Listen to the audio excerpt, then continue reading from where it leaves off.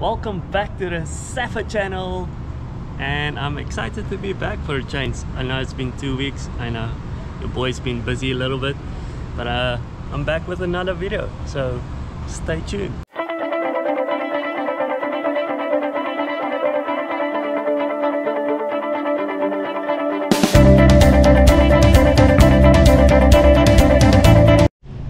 I'm not gonna show you guys or put the wash down in this video. I've made 2 videos about that.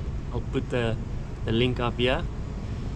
There's 2 of them, just a short demonstration how to clean a super yacht, and then the other one is a full wash down of a super yacht.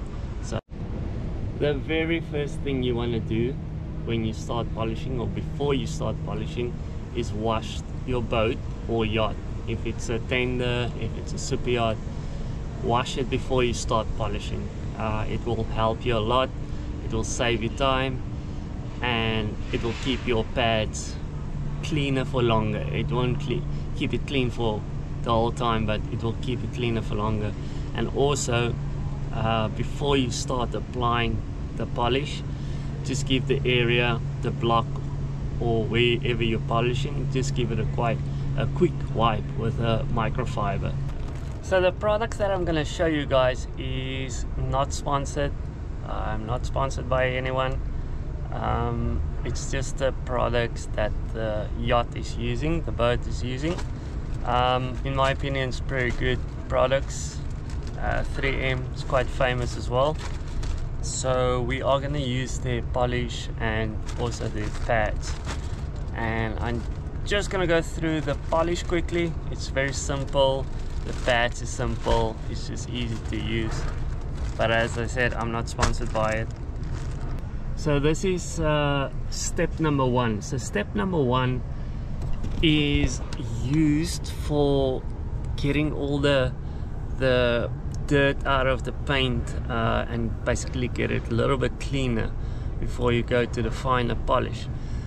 The problem with this step 1 is it's a little bit coarse, okay? And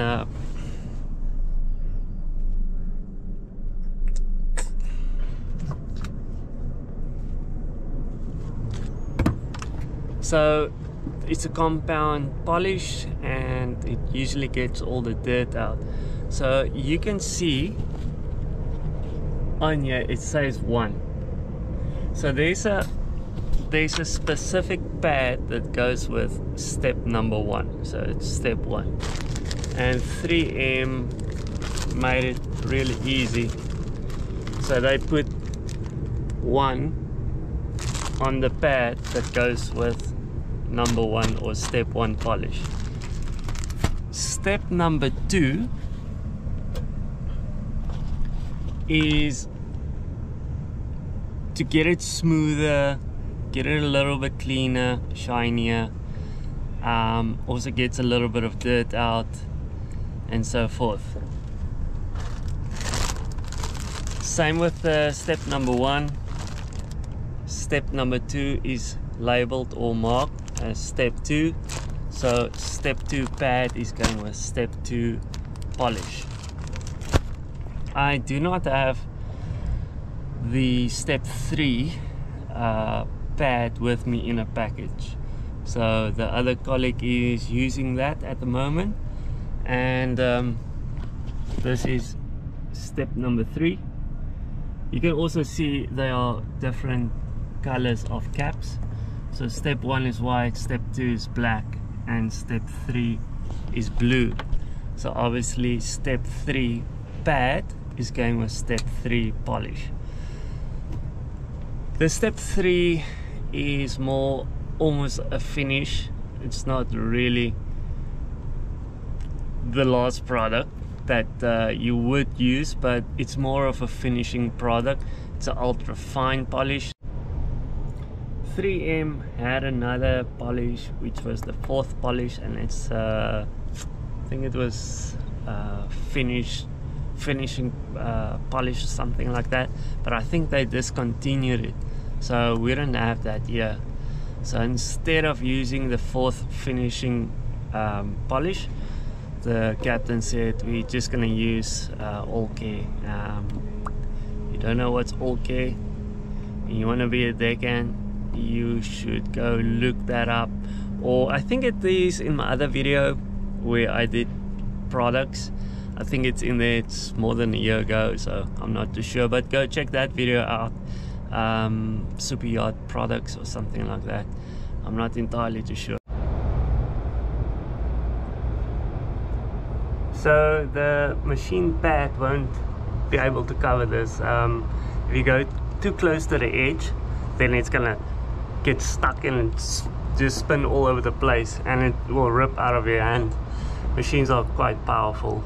So what I do, I still use the polish. Step 2, I get a rag,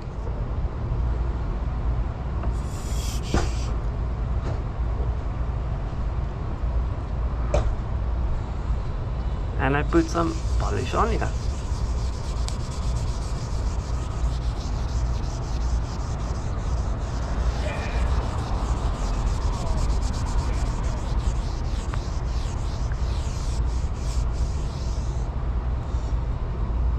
So you can see it's just like strips on the starboard side. It's on the port side as well.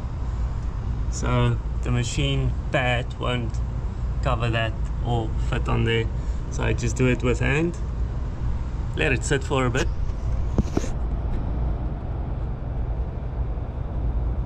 and use the same rag.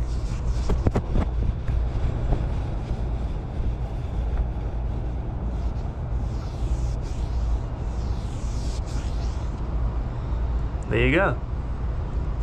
So I do this with all the narrow spaces and the edges, like this for instance as well. See this edge, so the pad won't be able to cover that. So I did that with the hand as well. And yeah, so I'm gonna do the rest of these, and then I'm gonna do the black. As you can see, still watermarks, but the machine will take that out, and the pad will fit in here. So I just want to demonstrate the pad. So as you can see,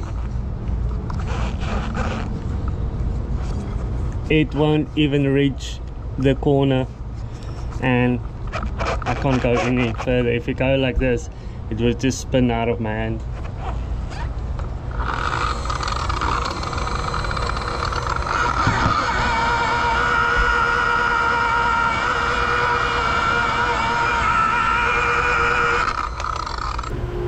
So I just want to show you the difference this polish makes.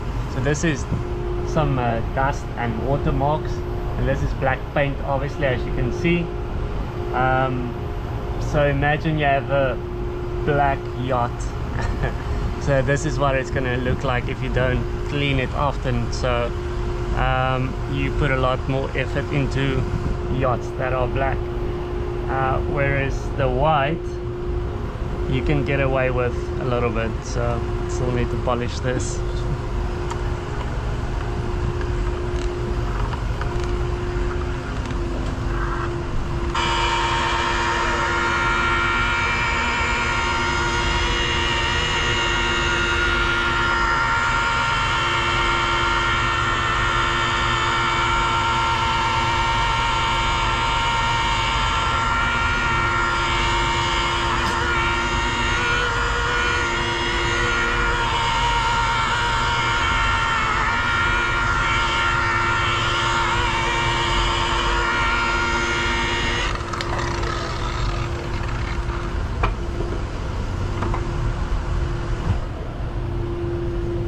See the difference? And this is only step 2. So this is after it's polished, and then on the around the corner I didn't polish, so you'll see the dirt. You're supposed to see the dirt, all the watermarks, spots. So when we polish the boat or the yacht, we polish everything, everything that is paint we polish. So that means we're gonna polish the deckhead. So you get a benefit out of this, okay? When you polish, you obviously are like this from down to up, and what that does is it works your deltoids, your trapezius, and a little bit of your upper chest. Okay, so you get a little bit of a workout when you do the deckhead polishing. And the machine is probably, I guess, 2.5 kilograms. I don't know how many pounds that is. I guess like 7 pounds, more or less 6 pounds. So you get a good workout. So actually 2 benefits. You clean and polish the deckhead and you get a little bit of exercise. So let's start.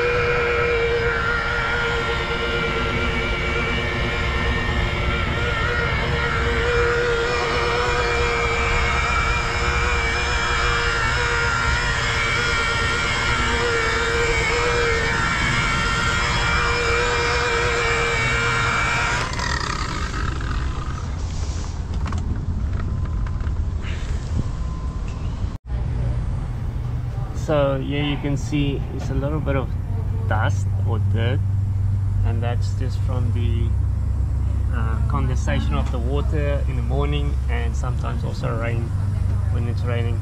So before you polish this, just give it a quick wipe with a microfiber. You'll still see it's a little bit dirty, but that's fine. And the only reason I do this is so that my polishing pad does not get dirty, and then it lasts a little bit longer. So when it's dirty, you'll see the paint gets dirty as well as you polish.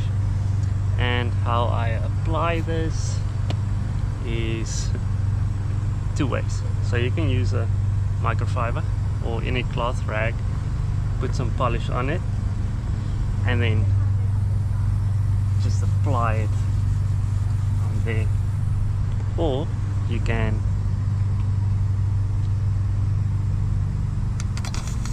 put it directly onto the pad. Put it directly on the pad and work in little blocks, so you know where you are with polishing, so that you don't miss anything. That's number 1 reason.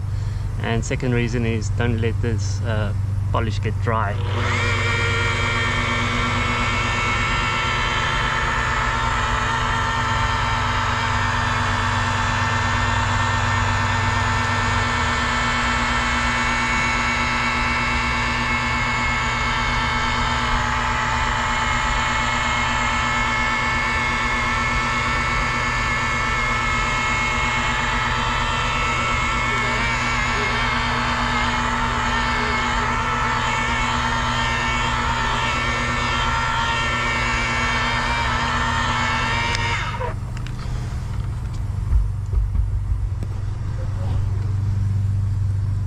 There you go, nice and shiny. That's that's it for now, guys. Thank you for watching. I hope to see you next time.